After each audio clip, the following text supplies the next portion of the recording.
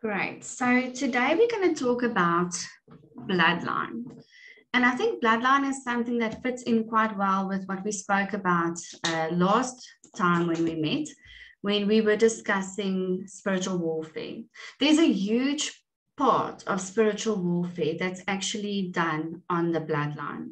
So firstly, I had one of my clients that sent me this photo, and I'll share it on the group as well. It's called ancestral mathematics.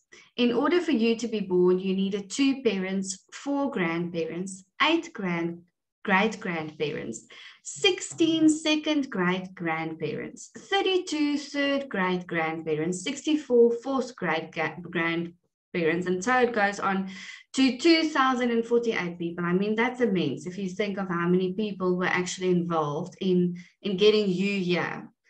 And you might ask, but why is this important? And I'm going to read the scripture for us in a few seconds from Deuteronomy. But when I started studying, bloodline, and especially for the application and the Quantum Academy, I wanted to understand how many people make up 4 generations. Because the word says, I will visit the iniquity of the forefathers to the 3rd and the 4th generation. And I was surprised to see that it's 4 generations is 64 people. So 64 people contributed to whatever it is that you're sitting with today. And what's scary about that is we tend to think, okay, well, I know more or less what happened in my parents' life and in my grandparents, and maybe a little bit about my great-grandparents. But we don't realize that there's a big part of our bloodline that could affect our lives today that we do not even know about. We don't know what those people got up to and what they were involved in. And that's why it's important to work on our bloodline. So firstly, I want to start with what is a bloodline. So Natanya, anytime you want to chip in, please feel free to do so. But in Deuteronomy 5, we get a repeat of the 10 commandments. Go and look at it. It's an exact word for word, nearly repeat of the 10 commandments. And I believe that God does this because he reminds us that he's given us clear rules how to live and how to conduct ourselves. And these rules come with clear instructions. And it says in the word that if you follow the rules that God sets out for us to live by, that there will be blessing. But if we do not follow the rules, there will be a curse.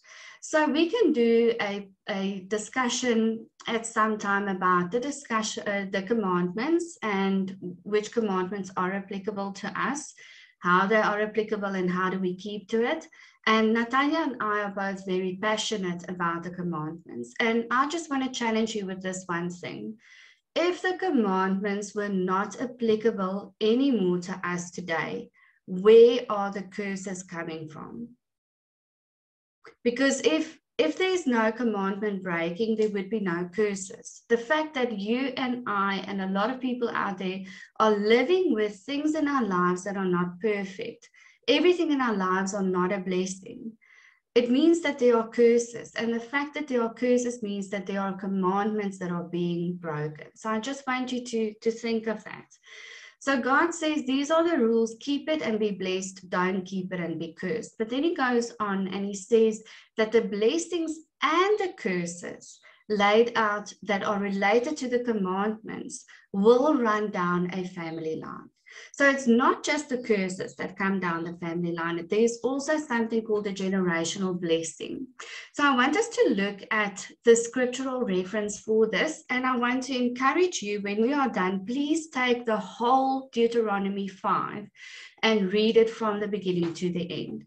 I'm only going to read for us Deuteronomy 5 verse 9. It says, you shall not bow down to them or serve them, for I, the Lord your God, am a jealous God, visiting the iniquity of the fathers on the children to the 3rd and the 4th generation of those who hate me. So let's just stop here. God is speaking about idolatry. And you know what? Things have changed today. We don't have little statues that we bow down to, but there are still idolatry in our lives today.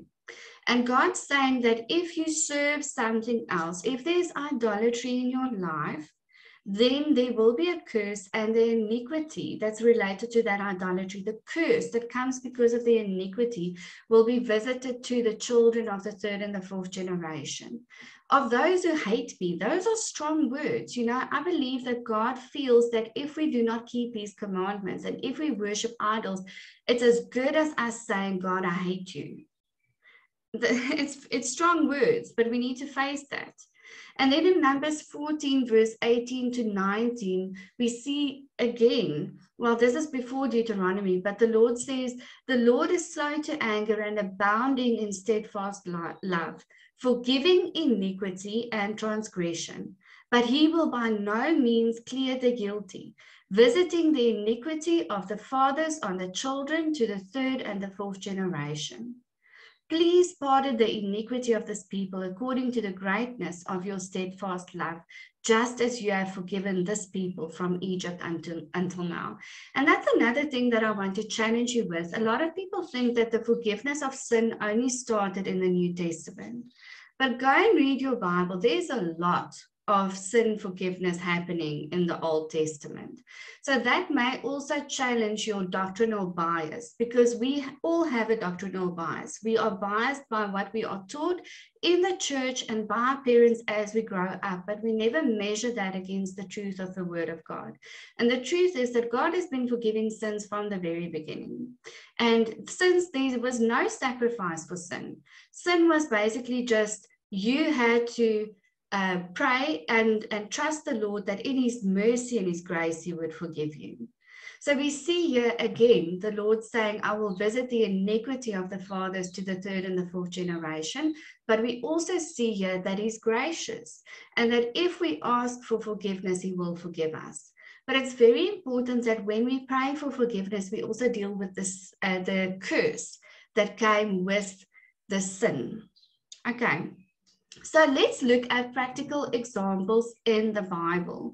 So we see here God saying in Deuteronomy and Numbers, that he will visit the iniquity to the third and the fourth generation. So that's our scriptural reference for the fact that there is something like a bloodline, and that it gets, because of iniquity, there's a curse that comes on the generations that follow. So before we continue, actually, let me just stop here. What I need to explain to you is that you will not go to hell for the sin that your forefathers have done. Okay, that's not what a bloodline means. Your salvation rests solely on the work that Yeshua did on the cross. When you accept Jesus, you repent for your own sin and he covers it, you are saved. Nothing that a previous generation has done can affect your salvation. So we're not talking about salvation when we speak of bloodline. We're talking about blessing and curse. We're talking about why are certain people that are good believers and live good lives not living lives of blessing? Why do we see curses? And that comes from the bloodline. So I just want to make sure you understand that it's got nothing to do with salvation. It's got everything to do with blessing and curse. Okay. So let's look at a practical example in the Bible of where someone got punished generations later for something that someone else had done. And the first example I want to use is in 2 Samuel 21, verse 1 to 9. I'm not going to read the whole passage. It's included in the notes that I'm going to share on the WhatsApp group. But basically what happened was that there was a famine in the land for 3 years. This was when David took over the kingdom from Saul. So Saul had died already. David was king, and there's a famine on the land. And then David sought the face of the Lord, and he asked the Lord, why is there a famine in the land? And the famine was related to a drought in the land. And it says in verse 1, and the Lord said, there is blood guilt on Saul and on his house because he put the Gibeonites to death. So we can see here that not only, you'll see later in the story, were Saul's sons punished for his sin, But what happened was that the entire land of Israel bore the guilt. They bore the curse of drought and famine because of one man's sin. So what happened was when they came into the promised land, Joshua made a vow to the Gibeonites that they could stay in the land and that the Israelites would not harm them. And then Saul came and he broke that vow and he killed some of the Gibeonites. So keeping to a vow is one of the commandments that God says we need to keep. We see even Jesus reiterating that in the New Testament where he says, let your yes be yes and your no be no. So when you make a promise to someone and you break that promise, there is a curse that comes. And this is what happened. Saul broke a vow that previous generations had made with the Gibeonites and he killed some of them. And then the curse that came was later when Saul was dead, not even in his lifetime. The curse came on the land and the curse came on the people. And so David went to the Gibeonites and he asked them, you know what, God showed me that this famine is because we broke the vow, because of what Saul did. What do you want from us? So that there can be compensation for what happened. And the Gibeonites said to David, bring us 7 of Saul's sons so that we can kill them. So another principle we learn here is that blood requires blood to be silenced. So there was blood calling out. Remember when Cain killed Abel, the Bible says his blood was calling out from the earth. And that's the same thing that happened with the Gibeonites. Their blood was calling out. And so they said to David, give us 7 of Saul's sons and then we'll kill them. And then, you know, the debt will be settled. So David went and he took one of Saul's concubine's children, 7 of her sons that were innocent. They did not kill the Gibeonites. Their father killed the Gibeonites and they were hung. And after they were killed, we see the famine breaking and it started raining. So we can see that God condoned this and blessed this. The fact that God brought the famine because of the breaking of the vow, and that because this is what happened, this is what the Gibeonites wanted, God didn't say, no, don't do this, because God wrote the rules and he's not going to change the rules. And because Saul broke it, his children paid the price. So this is always such a great example of bloodline. Those children did nothing wrong. They were not guilty of anything. But because of Saul, they had to pay the price. But we see also the curse coming on the land. Now, Tanya, did you want to comment on this story before we continue? Yes, it's just something interesting. You see that David never, he promised to give the retribution before he asked what the retribution will be, what the payback for killing or breaking the pact that was made earlier by previous generations. And so we see he didn't act in wisdom there. You know, then he might have come to a different arrangement, but this was also where he said, your yes is your yes. So he said he will do whatever they ask. And so he had to do it. And that's how we got this situation unfolding. And so we must be very careful. I know, like, our mother raised us to be very careful what we promise God and to make sure that we keep those promises. And if we say yes to something, to keep that yes. Because if you don't, there's going to be repercussions generations down the line that you cannot assist with. Very true. But we also see that, nothing happens without God allowing it. So there is a sense of God allowing this to happen to Saul's children because there was no repentance from Saul's side when he lived. Yeah. And I think if Saul had realized in his lifetime that what he had done was wrong and he repented, this curse would have never come on the land and on the children. So I think this is a great example for us as well about personal repentance, because whatever you don't repent for now in your lifetime and whatever you don't overcome and deal with when it comes to sin, your children will pay the price. So if it's not enough for you alone to stop doing secret sin or keep on transgressing in the same way and thinking, oh, I'll deal with the Lord when I get there, maybe it's enough for you to realize your children, your grandchildren, your great-grandchildren will be sitting with this and will paying the price of whatever you're not overcoming. So I think that's a great incentive to deal with whatever it is we need to deal with. In 2 Chronicles 21 verse 7 is one of the many examples. And I encourage you, as you read through the Kings and Samuel and Chronicles, there's so many other examples of this.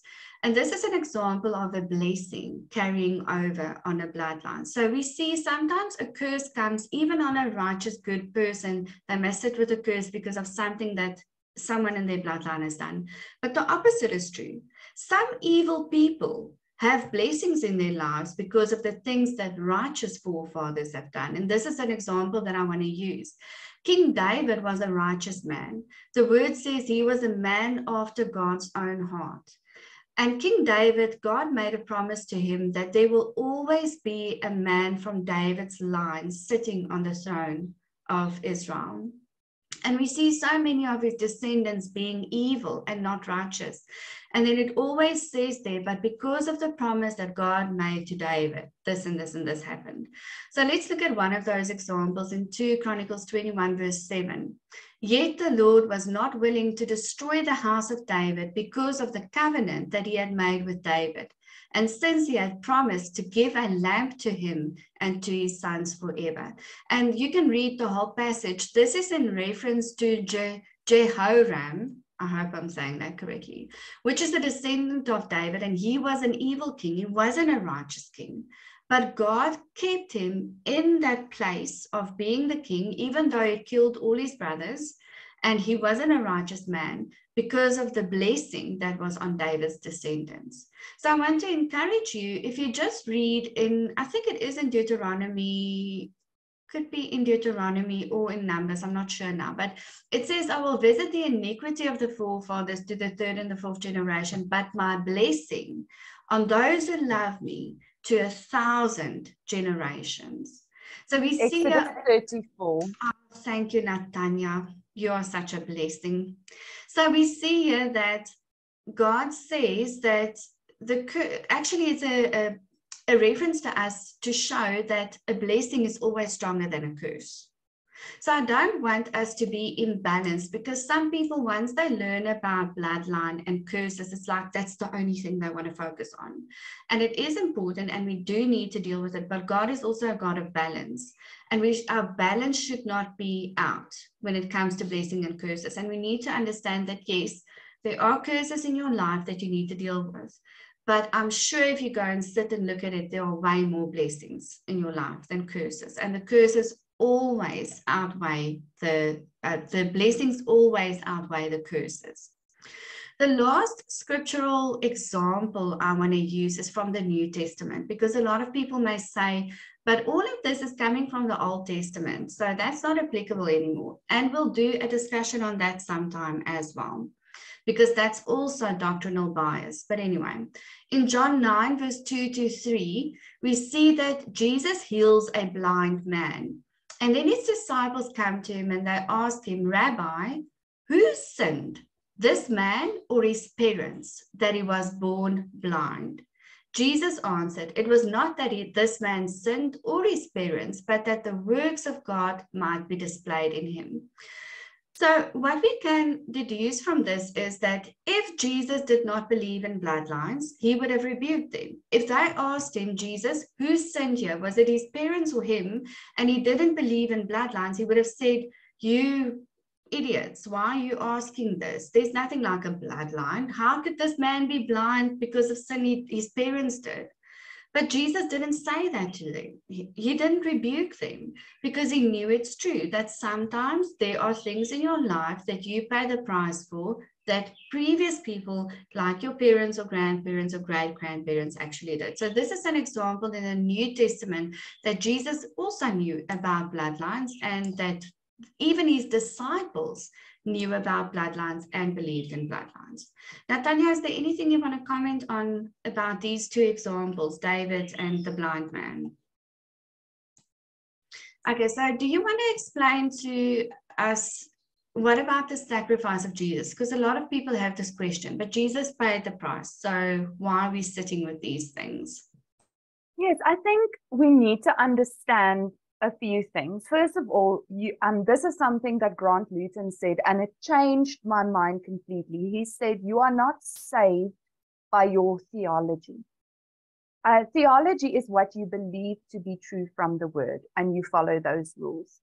And so that's the first thing to understand, and you said it earlier. We are saved only by what Jesus did.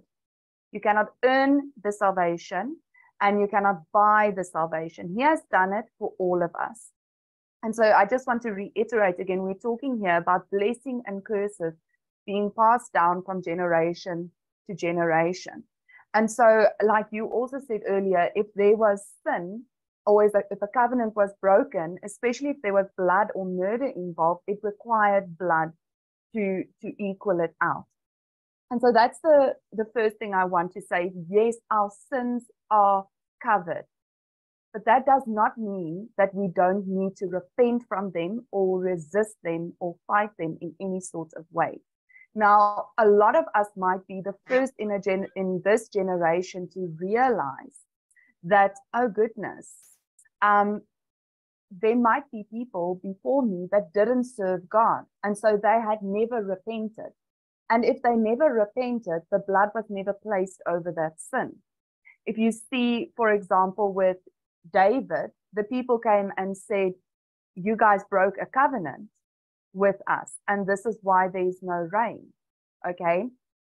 Logically, that means then, well, now we don't have to do anything about it. I just go on. We now know what the problem is, and I just carry on with my life. No, David had to actively act and repent of that sin. And so that is the difference. Yes, the blood covers it, but if you don't admit the sin as a sin, and you don't sincerely repent of that sin, the blood doesn't just come and cover your sins. Okay, so that's very important. So we see our sins and iniquities are carried down to the following generation. Okay, so we receive these iniquities from ancestors that we now struggle with. We might have sin in our life, and we've been struggling with it our whole lives. Why is that? If Jesus then died for us and his blood covers everything, why are you struggling with some sin? Why are you struggling to defeat certain things? And so if Jesus died for our sins, does that then mean that we don't have to repent and that we don't have to turn back from our sin? Of course not. And the scriptural reference for this is Mark 1, verses 14 and 15. And it says, after John had been arrested, Jesus came into the Galilee proclaiming the good news from God. The time has come. God's kingdom is near. Turn to God from your sin and believe the good news. And so we see and if you read in the New Testament, it often says, repent of your sin, turn back to God. Repent of your sin, turn back to God. And we see this is the thing that makes the blood of Yeshua, the blood of Jesus, cover our sins in forgiveness. It does not, we're not speaking about your salvation. We're not speaking of being saved. We're speaking of our sins being covered. Because we see even David sin, and God forgave him. And the recipe that David had was he literally went and he fell on his face before God and he repented. And we see multiple people doing that. Moses did the same when the Israelites made the golden calf. He fell on his face and he repented on their behalf, and he prayed about their sin and asked God sincerely to forgive them. And this recipe hasn't changed. This is still something that we need to do. And we need to come in humility before God. And we need to make sure that if we do repent of sin, don't just go, I repent of this, I repent of this. Make sure that you mean what you repent of, and that your heart is in the right place. Because God will see through it. If it's not sincere, if it's not out of a place of knowing this, we have messed up, we have misunderstood, we have done horrible things. God looks at the condition of our hearts in these things, and you might still have a struggle. And often I have a client, and we sometimes get the same sin over and over again. And I say to them, keep repeating the repentance. Make sure that you humble yourself. Make sure that you repent in sincerity before God. Try and place yourself in a situation where the sin was committed against you, and realize the pain that it has caused. Realize the harm that it has done, not only to you, but to your entire bloodline. And that's the purpose here, is to realize, I think, I don't know who said it, but I once heard someone say, the giants that you don't defeat in your lifetime will become your children and your grandchildren's giants. And so it's such a perfect opportunity for us to be the generation that says we will repent of everything that comes to mind. And often we have in our family and together we have taken the commandments and we've repented of them not being kept in a row. And that's a way that you can do this, is to get all the commandments and say, Father, we repent of doing this. We repent of not doing this. We repent of maybe doing this.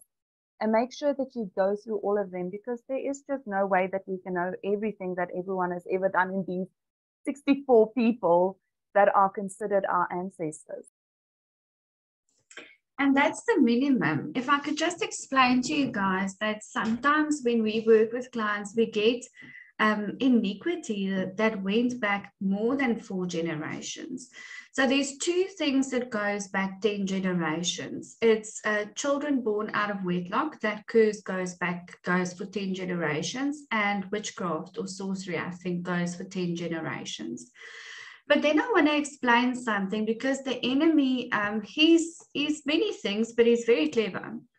And so what he does is he knows that if he can get every generation to fall into the same sin, it resets the clock. So let's say someone starts and they fall into sexual iniquity. If their children fall into sexual iniquity, that adds another 4 generations. If their children falls into sexual iniquity, that adds another 4 generations.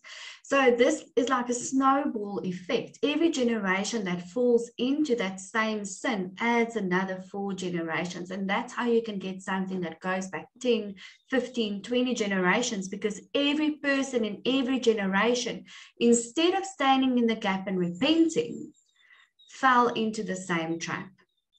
And you know what? Someone needs to take responsibility and change the course of your family line, because you can be the one that does that. One righteous person can change the course of an entire family line. And so I want to encourage you to really take this quite seriously and to stand in the gap. And another thing is, I think that we've made the blood of Yeshua and repentance very cheap. If you think of what Natanya said, of how in the past David and Moses, the examples that she took, that fell on their faces in repentance, and how quickly we say today, oh Lord, forgive me for this, please. And there's kind of a blasé attitude when it comes to sin. But we forget that that sacrifice that Jesus paid was the ultimate price, and we should not be making his blood cheap by sinning and thinking, I'll just ask the Lord to forgive me later. Okay, so how do you know what is on your bloodline? So one of the ways that you know what to deal with is that you can see something repeat. If you look at a family and you look at your mom, your dad, aunts, uncles, cousins, nephews, nieces, brothers, sisters, you start seeing that in certain people's lives, the same thing repeats. You can see, for example, different addictions, broken relationships, divorce, premature death, miscarriages, financial issues, sickness, disease, those kind of things. So sometimes you can see, listen, this is a pattern that's repeating in a lot of people's lives in this bloodline. Let me take one. Let me just give you a practical example. I know of someone who there were 7 or 8 children. I'm talking under correction now, but 5 of the children died in car accidents. 5 of them. And you know what's so scary is that the 5 of them that died, there was a 7-year interval between each of them dying. I mean, if you want to talk about patterns and bloodlines, can you see how premature death in a car accident runs in that family? So that's an example of what you'll use. Another thing is you'll see that certain families struggle with divorces, or you'll see that certain families, people just don't get married. It's like they can't find a life partner. That's a generational curse being manifested in that family. And sometimes what you'll find is that in one bloodline, like in 3 siblings, you may find 2 get married and are happily married, and the third one goes through one divorce after the other. And so there's a curse of divorce on the bloodline, and it may be dormant on the other 2 siblings, but on that one, it got activated. But it could skip a generation and be activated on the other 2 that seem to have happy marriages. Their children could struggle with it. So sometimes it skips certain people in a bloodline as well. But that's the one way you'll know that there is something on your bloodline you need to deal with, is when you see this pattern repeating. Yes, Natanya.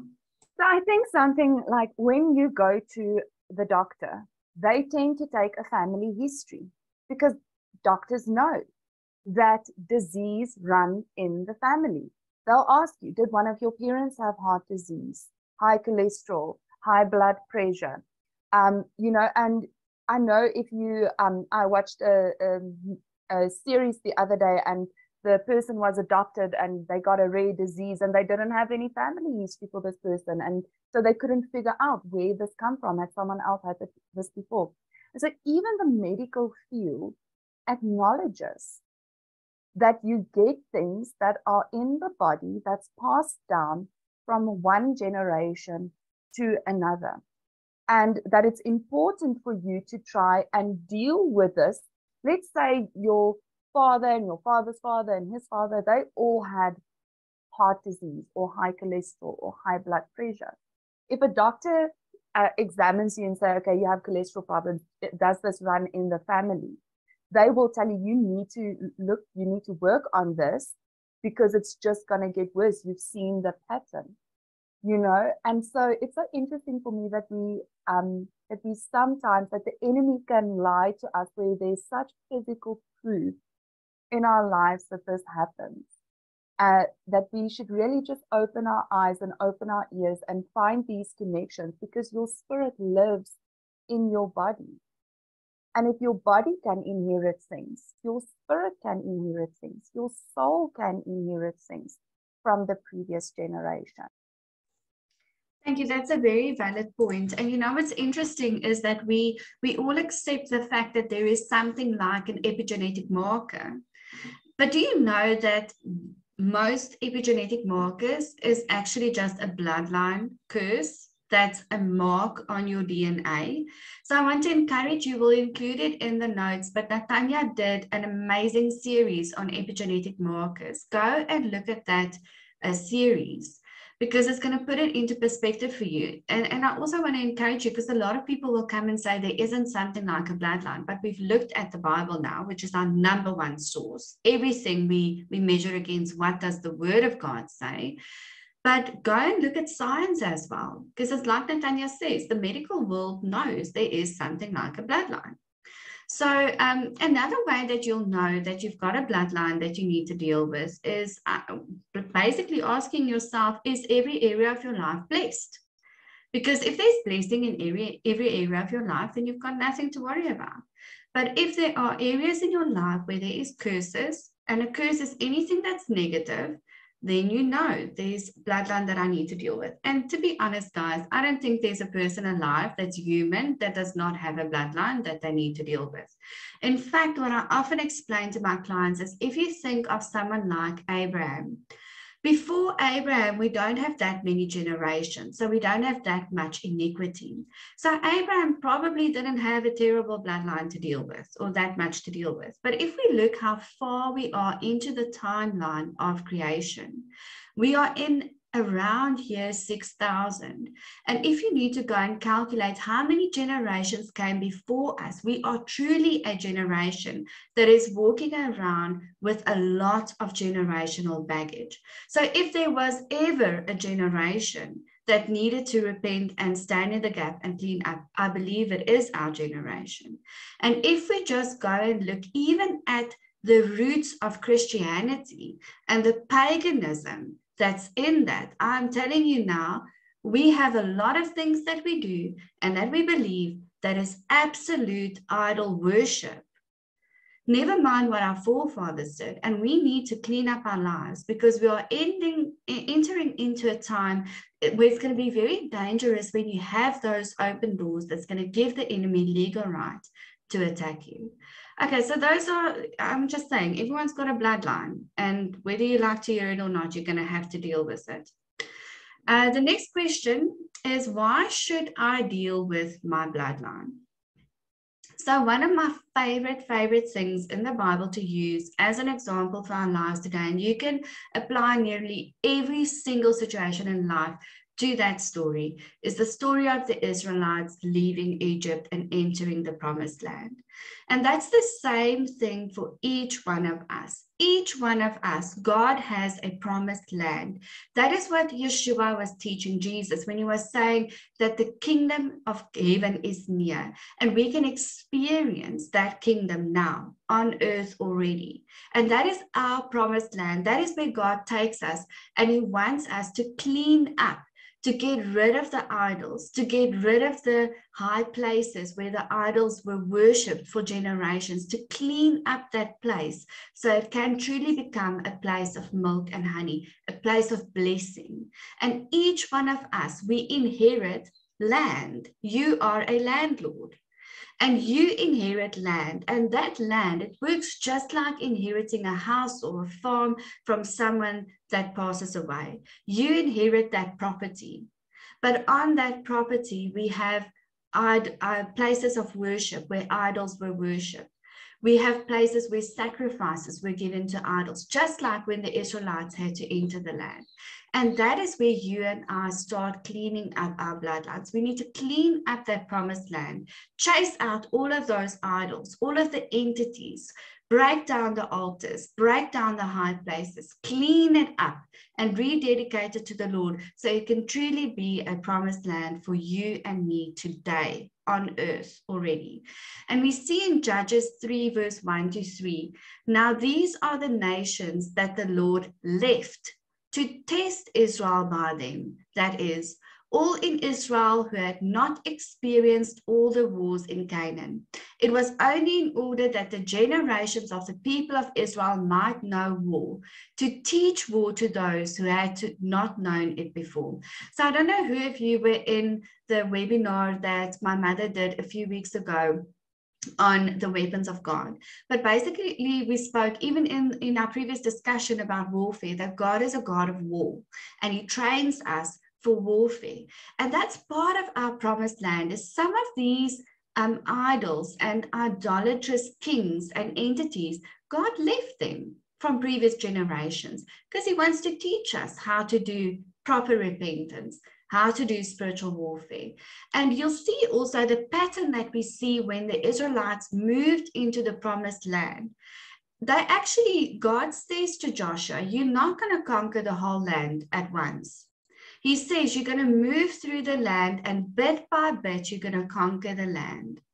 And that's how bloodline works as well. You don't do one prayer and your bloodline's done, because it's a process, and you start moving through from one point to another.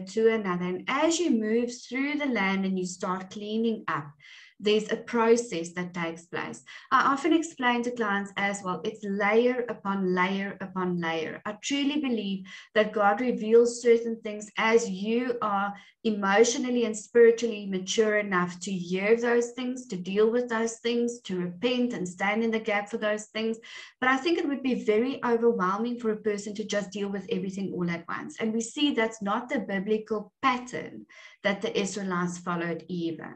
So I want to encourage you, this is a bit of a process. It's not a once-off thing, but it's a very rewarding process. And every little part of the land that you conquer and that you take back and that you clean, it's going to start going better and better and better with you. So Natanya, did you want to discuss, comment on any of this? Okay, so part of your bloodline, because it's layer upon layer, because it's a process and it's not a once-off thing, it also builds spiritual muscle. And this is also how you get trained and grow in your spiritual ranking. And number one reason why you should do your bloodline is for your children and your children's children, because you want to change the destiny of the generations to come. You don't want them to sit with the same things that everyone's been struggling with through the years. So how do you deal with a bloodline? So the very first thing you do when you deal with a bloodline is you need to identify the sins, the transgressions, and the iniquity. And so we need to deal with that. So what's interesting is, I think it was Rita McPherson that explained it so beautifully. Sin is something that you do once or twice. It's something that you do and you sin. But when that sin becomes a habit and you do it over and over and over again, it becomes a transgression. And when you die, that transgression gets inherited by the generations after you as iniquity. So that's a great explanation of what is the difference between sins, transgressions, and iniquities. So the first thing you want to do is you want to get that original sin. You want to find out what is the sin so I can repent for it. And that sometimes we know. You know your grandmother went to someone that read her tarot cards or read her tea leaves or looked into a crystal ball, or you know that your mother gambled, or you know that your grandfather killed someone. So sometimes we know the stories. So from the stories, we know what the sins are, and we can pray and we can repent for the sins. Another thing that I know Natanya does it as well, that I do, is when I read the Bible and I read the Lord says, do not do this, or I punish this and this and this and this, I will stop there and I'll say, okay, Lord, I repent on behalf of myself, my mother, my father, and all of the generations before them, back to Adam and Eve, for all of us that have done this and this and this and this and this. So that's another way to do it. Another thing is you can trust the Holy Spirit. Sometimes people get prophetic dreams. They'll dream that their forefathers did certain things. When you're praying, when you with a deliverance counselor, the Holy Spirit can show visions, and then based on that you can repent. Another thing is the quantum counseling. I'm not going to go into detail how that works. You can contact me, but there's a lot of podcasts that we've done, and there's some courses that I've written, but we can test the DNA to find the sins, transgressions, and iniquity, and you can repent for that. Another way to deal with the bloodline is to identify the oaths, the covenants, the agreements, because those are the legal rights, the agreements that were made, the oaths and the covenants with the entities that are keeping those entities as idols that are living in your promised land. And then a third way to deal with it is prayers of renunciation. Some people aren't very high on prayers of renunciation. I like it. And I'm going to tell you why. Because Satan is a legalist. And sometimes there's just a little point of technicality that keeps the door open because you don't know to pray about that or how to repent for that.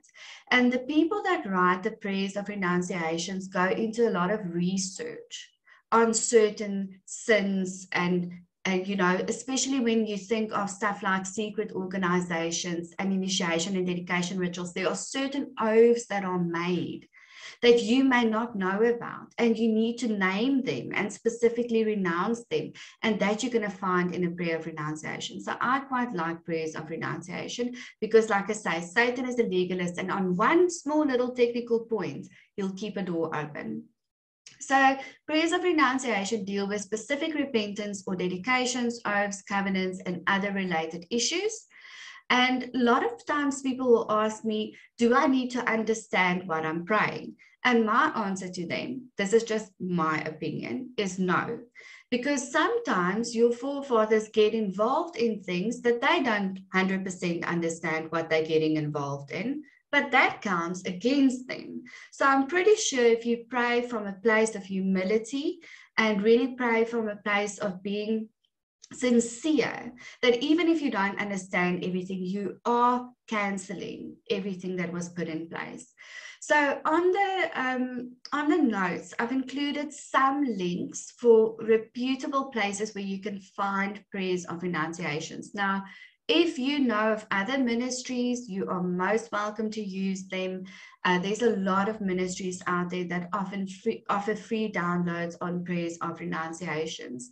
Rita McPherson's prayers, there's quite a lot of prayers. I included a free download for you. Go through them. They are amazing. But she wrote 6 books.